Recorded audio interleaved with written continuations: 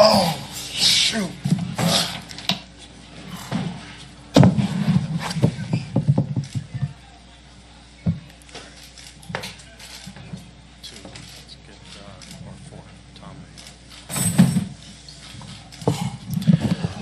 Tom on the left side of the aisle, please.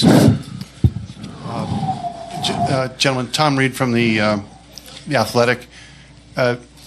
Just can you each address what it's been like playing against LeBron in the last 4 years, and how has he made you guys better players when playing a guy of that stature in the finals each time, and how he presses you, how he's such a threat, and how it's helped you guys as players? I think it's, you just really have to understand, how great you have to be, because he's always going to give his team a chance, and if you mess around, he can win a game, he can win a series, and so, it's very important to kind of always stay on edge, always try to, be great every time we step on the floor and put our best game out there. Super great talent. Obviously, very smart. So, it's important to just try to put your best foot out there every time you step on the floor. And Klay, to follow up on that, just playing, what did you guys learn about playing against LeBron in 2016 when you guys were up 3-1? A lot of people thought you had the series. What you saw in him, and how has that changed the way you guys have played against him? Well, he literally does everything out there, whether it's play point guard, push the break, rebound, defend, score. So he's probably the hardest guy to lead the game plan for. Not probably, he is.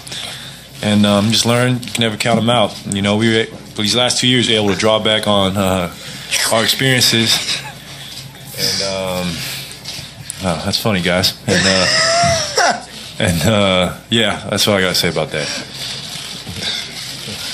Front row on the left. John Dickinson, 95.7 The Game. Draymond, for you and really for everybody, was there a moment, maybe in the Houston series, down 3-2, or down at home in Game 6, down on the road in Game 7, was there a moment where any of you guys thought, in the heat of everything, hey, the championship may not be attainable, or this could end tonight? No, we know what we're capable of, and I thought there was a moment in that Houston series where we thought we would win 4-1. And then Andre got hurt, and no one seemed to talk about that loss because we had it all figured out. They couldn't stop our Hampton 5 lineup, and it was kind of about to be over. And then Andre went down, and we had to figure that out. And so there was never, we knew, if we stuck to the game plan and we played our game, that we would win that series. And so, yeah, that. We'll have Kevin. He'll stay a little bit after. Take some questions after. We'll do the next question right here in the front center. Draymond, how difficult was this particular playoff run, including the regular season, compared to the last three? Extremely difficult. Not just the playoff run, this entire season. You're coming off a championship, and you're expected to get back to that level for game 1 of 82. Like, it's tough. And, he had time where he missed. Kevin, myself, Klay, Steph, Jordan Bell, like, you name it, guys missed time. And, all the injuries we went through while going through that grind of trying to get back to this position was extremely tough. However, we pride ourselves on our depth. And, at different times in the season, our depth stepped up. And even throughout the playoffs, with Andre going down, Steph starting to playoffs out, like, other guys stepped up, and that's what's important. And Klay, how's that ankle feeling? It don't even matter at this point. I can't really feel it, but that's okay. I got all summer to get back, and I was not missing the NBA Finals for nothing. We worked too hard to get to this point, and I was gonna. Even if I had a broken leg, I was gonna play. Probably not, but I would have tried to play. Keyword tried. I would have tried to play. Thanks. Fifth row towards the center. Yeah, you got to stay.